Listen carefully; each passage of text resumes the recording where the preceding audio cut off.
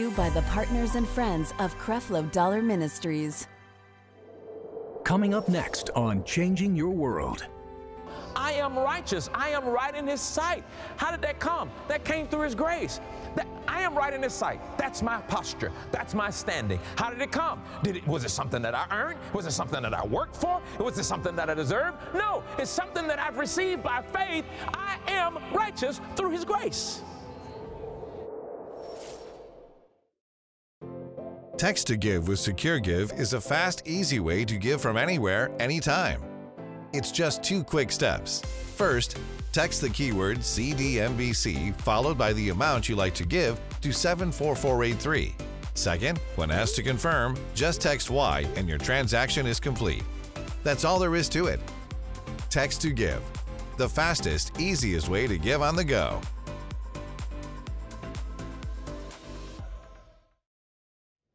This is your world, so let's vow to make it a better place. Let every heart that needs to know your love is here to stay. Oh, it's time we live a new life. Oh, let us love shine bright in you. We're saved by His grace, so we embrace your love today. We are changed. If you are going through a trial, it is to bring to your attention your self-dependence. That somehow in your life, you are depending on you rather than depending on God, and God is committed to make sure there are some trials that will be used to burn away self-dependence, to finally bring you to a place where you can totally depend on Him. That's the purpose for trials. So don't complain and don't get all soft and weird, you know, oh, God will help me. No. He's helping you through that trial you're going through. So don't mumble, don't get upset, mumble through the trial. Just listen, God trying to show me something. I must be declaring my dependence on myself somewhere. Why did Peter have to go through what Peter had to go through? Because Jesus was trying to show him, Peter, you know, you have too much dependence on yourself. No, I don't, Lord, but I ain't going to let you die, and I'm not going to do this. And he said, you know what, dude, it ain't going to be from long from right now. You're going to deny you even know me. Peter went from revelation knowledge of who Jesus was to denying who Jesus was. Trial came, burned it off. Now he depends completely on God. And I know that's a big thing now, because you give yourself too much credit. You got an education, you got a degree, you got some money, you know some important people. In fact, now you think you're important. And the worst thing you can do is convince yourself that you're important.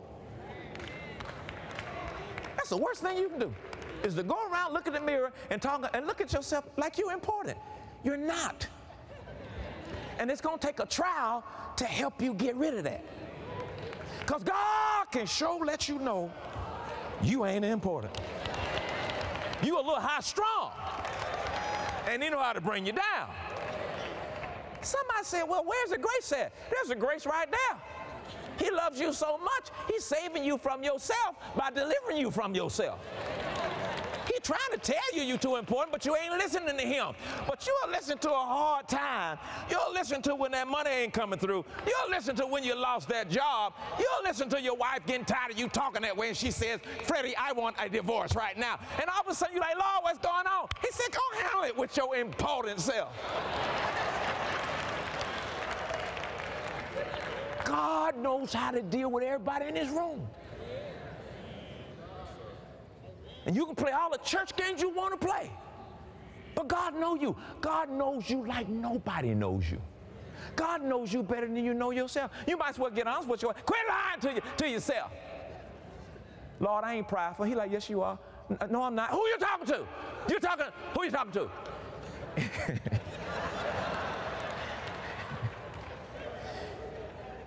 Oh, He in there. He know you. He been knowing you. He know you in the booth, the back, the corner, the dark. He know you. And if He tell you you're prideful, Don't deny it. Just say, Lord, help me. Show it to me. Show me what I need to do. Show me how to get out of this situation.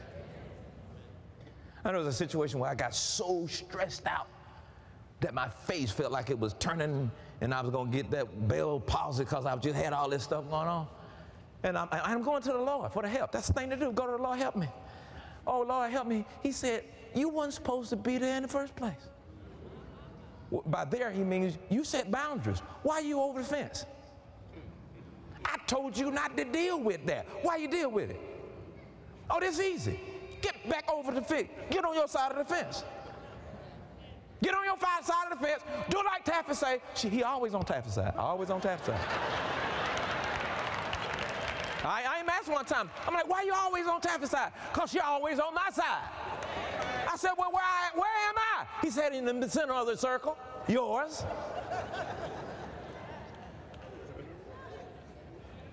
God will help you. And the Bible says, you know, you don't need this trials to come. He says it comes if it need be. And I'm constantly going for God like, listen, Lord, I don't want nothing that need be. So I want to volunteer to work with you. What I need to do, get back on the side, or let me hop back over here. What else I need to do, Lord? Because the Lord be bringing them need be things coming up. You're like, oh, no.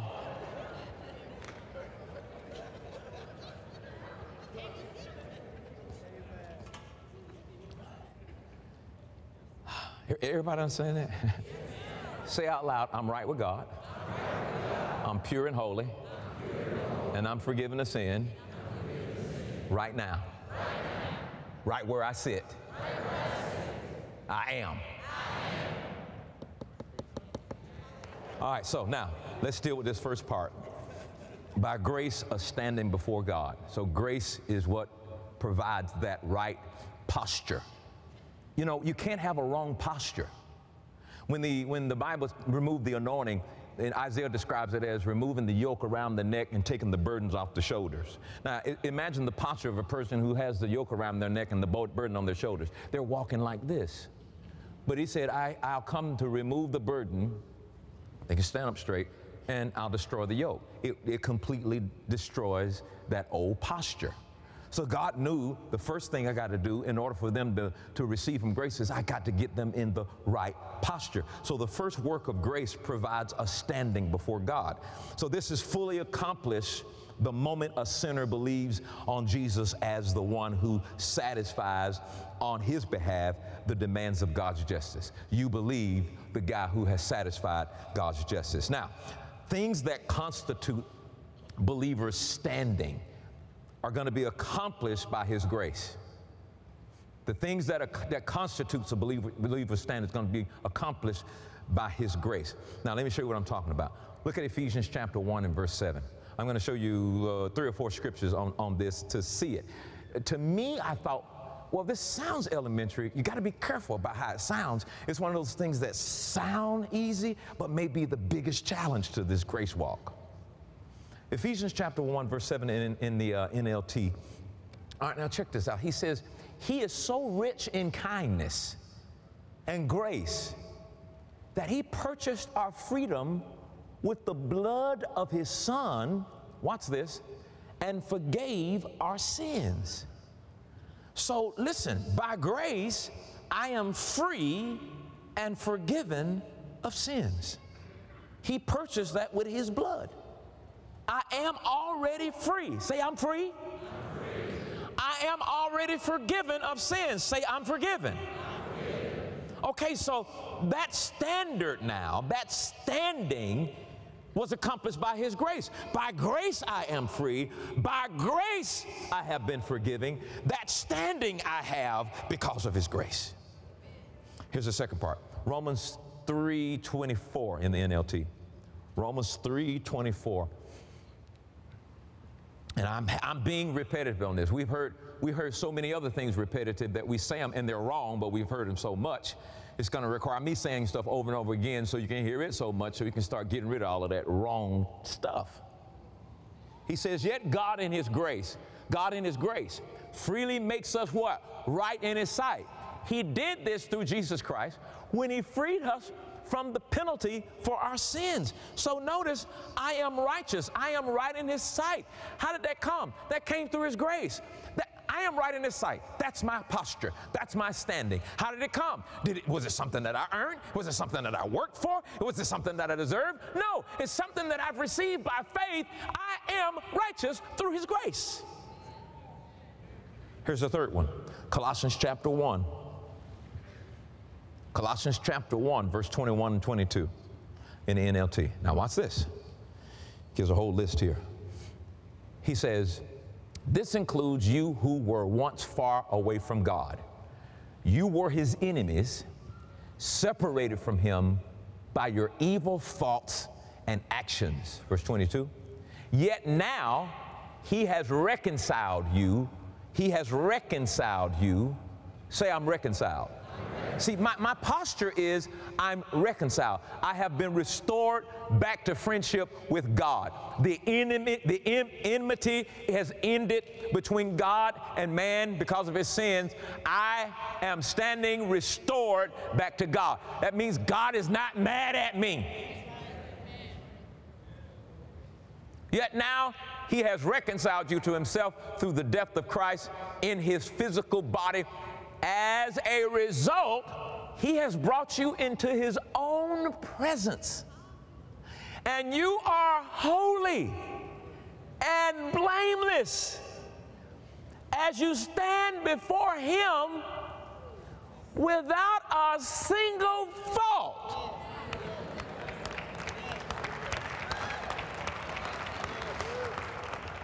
So, what has been accomplished through his grace? I'm reconciled. God's not mad at me. God's not going to try to get me. You know, people, God going to get you. God don't like ugly. He going to get you. And ain't you tired of hearing? Aren't you tired? Ain't you tired? God going to get you. He going to get you. God don't like ugly. Honey, if God was going to get me as many times you going to tell me he was going to get me out of being got right now. But he's not. Why? Because you've been reconciled back to God.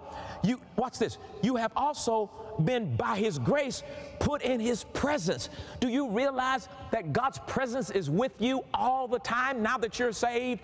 His presence is with you. It is not because you feel something, whether you feel something or not. That's why Taffy said we got to do things by faith, because it's not based on you feeling something. Somebody says, ooh, I had chill bumps when I was praying this morning. Ooh, I know God heard my prayer this morning because I had chill bumps.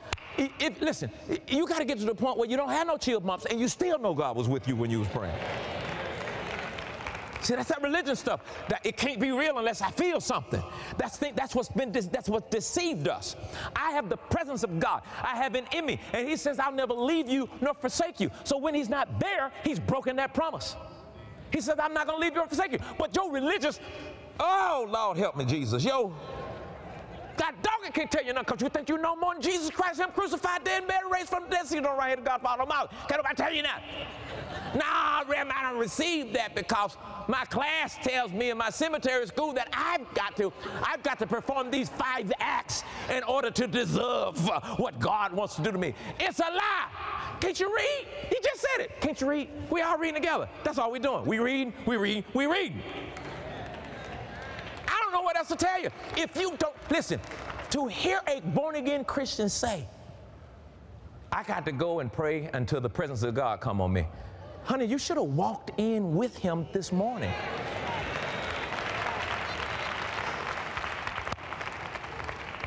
Okay, let me just go and freak you out. Even if you go to the bar and just got stupid for a minute and come back and you buy this idea because you hadn't accepted your standing, well, God can't be with me. Well, why can't come on? I got drunk last night. Oh, he was right there with you. You remember when that glass slid over there? Huh? Let's look at it. Some of y'all stop. You didn't leave the Holy Ghost when you decided to go to the bar. When you went to the bar, he went with you. You stopped by a motel, whatever, and what we call her last week, Miss Kitty, you met Miss Kitty there in room 666. You didn't go up there, you didn't go up in that room by yourself. He went with you. I see some of you little small folks. That's what I'm saying. Can't hardly tell you because you're small. You already got ahead of me. And you ought to see the comments on the line right now. That ain't what my Bible said. You don't know how to read your Bible. That's why I'm talking to you about this stuff right now, because if you knew how to read your Bible, I wouldn't have to talk to you about this stuff right now. But anyway, so, all right, you want scripture? I'll give you a little simple one. Goodness and mercy shall follow you all the days of your life. When you went to the bar, goodness and mercy went with you. When you went to the hotel, goodness and mercy went with you. And when you came back to church, goodness and mercy went with you. The only difference is you just changed your mind about that stuff, and goodness and mercy say, we've been here the whole time. We've been working on you the whole time. We saw you when you got drunk. We saw you when you was Miss Kitty. But we've been working on you, praise God. And now you don't want none of that brass monkey, because Pastor tried to tell you to put you in the next day. And now you don't want Miss Kitty because Marsha Dillon showed up and caught y'all. See, you got to understand that goodness and mercy shall follow you all the days of your life.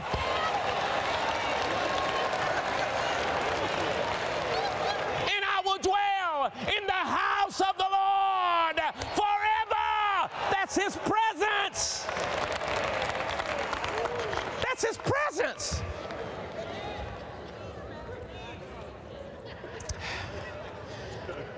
I need to look at this like, what is going on with you, boy? And Satan has made that so difficult for people to receive. Receive what? Their posture. Receive what? Their stance. You keep fighting him on who you are. Bruh, you are because Jesus said you are. Do you know one of the definitions for righteousness is declared righteous? You know what God told me? He says, you know one reason why you're righteous? Because I said it. Oh. That's the big fight, especially amongst church people who've been in church all their life. Struggling to receive your God-given posture. Now, you watch the number of times this week where you're going to be tested, where your position, your stance, and your posture is concerned. And you got to ask God, help me to see it. Help me to notice it. Because I'm going to start actively fighting against anything that tries to talk me out of who I am and who I've been made to be through this grace of God. And I thought, even studying this, I thought, well, you know, I mean, God, this is a pretty easy message everybody got study. He says this is not about how they intellectually perceive what you're saying. He said, I'm telling you, this is a deeply rooted issue that I face all the time, trying to allow my limitless love to bloom in their lives, and they keep building up boundaries, the wrong kind, of rejecting grace-given posture.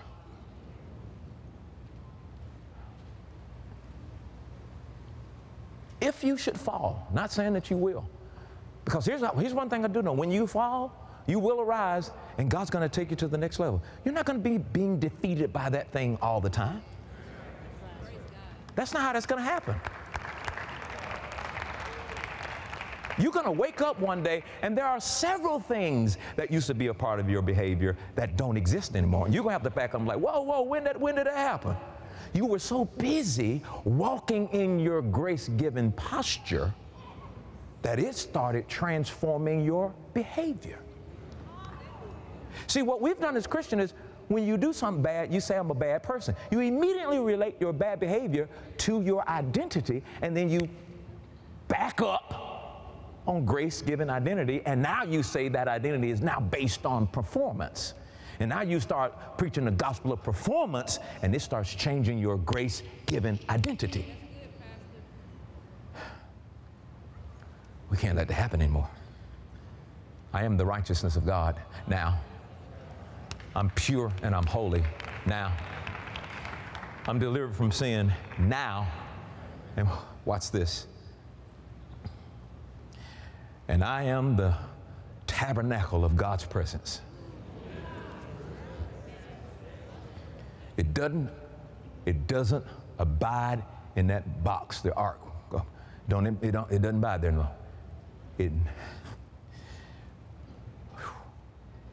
His presence lives in you. That's why you can hear him with your inner ear.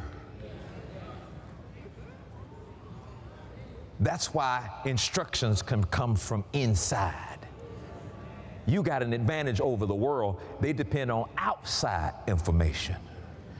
We live by inside information.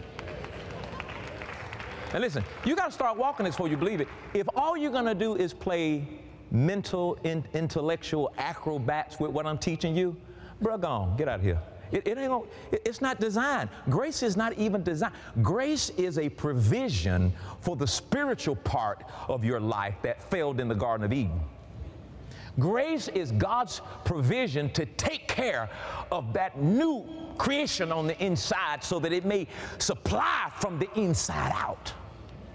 And just like food and water and sunlight was provision for the grass and the animals and even human beings, grace is provision for that spiritual realm that's working on the inside of a man. And you keep trying to do something with it.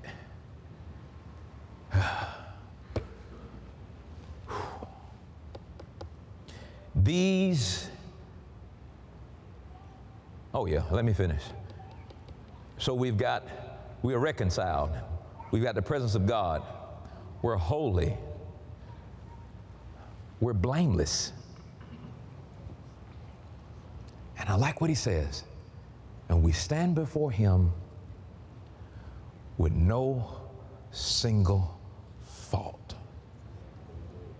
Oh my goodness. Think of that. Think of you reminding yourself while the enemy is trying to use something you did or you missed a mark, and he's trying to fault you, and God says, I'm not blaming you, because when I see you with no faults.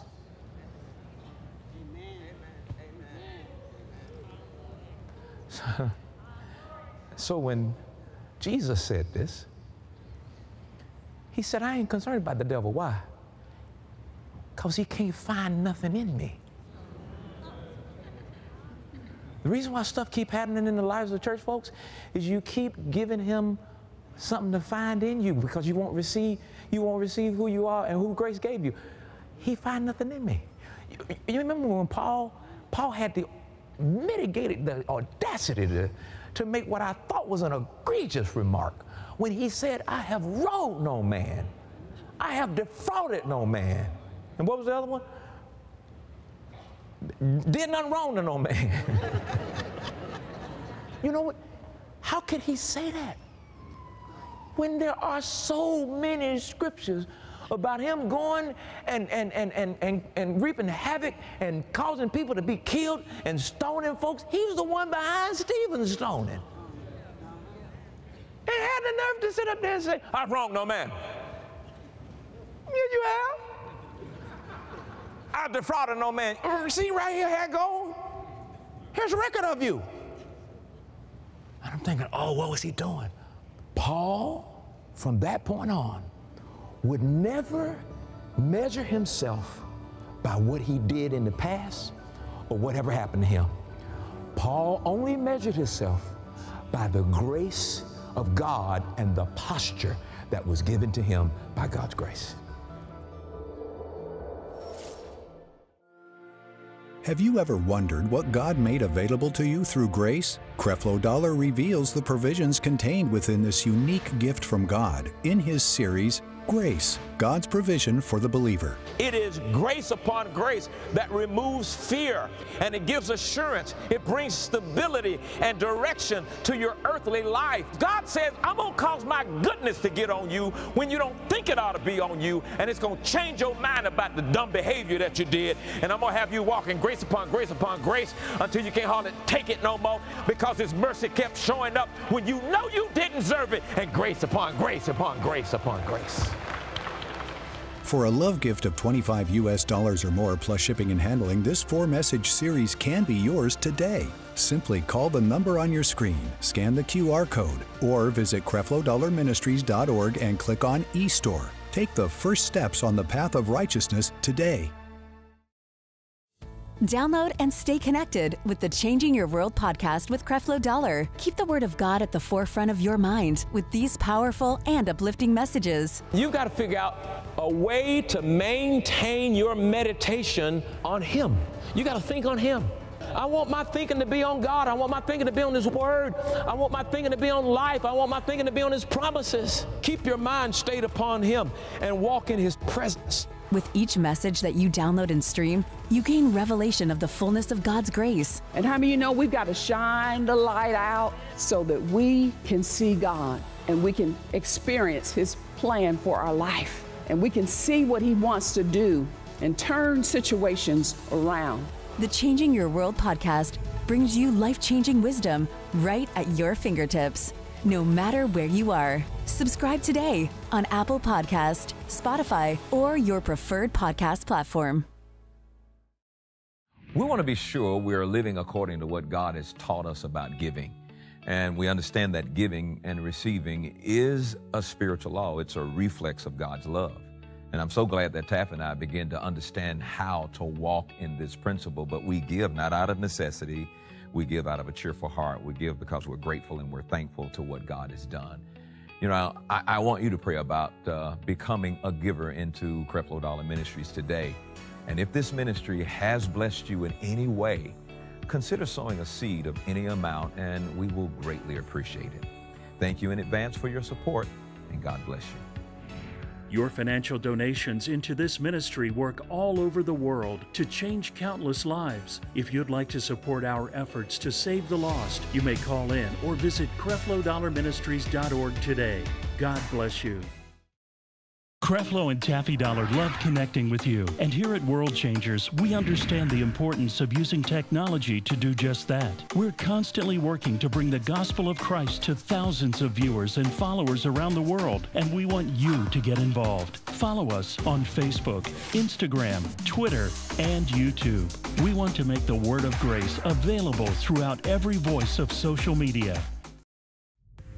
You can interact with Creflo Dollar Ministries anytime, anywhere. All of this is at your fingertips with our state-of-the-art custom-designed app. With the broadcast feature, you can access your favorite messages, sermon series, and more. Add events to your calendar, set reminders, get directions, share with friends, and even give securely through this platform. Visit CrefloDollarMinistries.org/app or text app to 51555 today.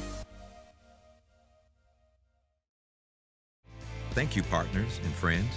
Your love and financial support makes it possible to bring this message into millions of homes all across the globe.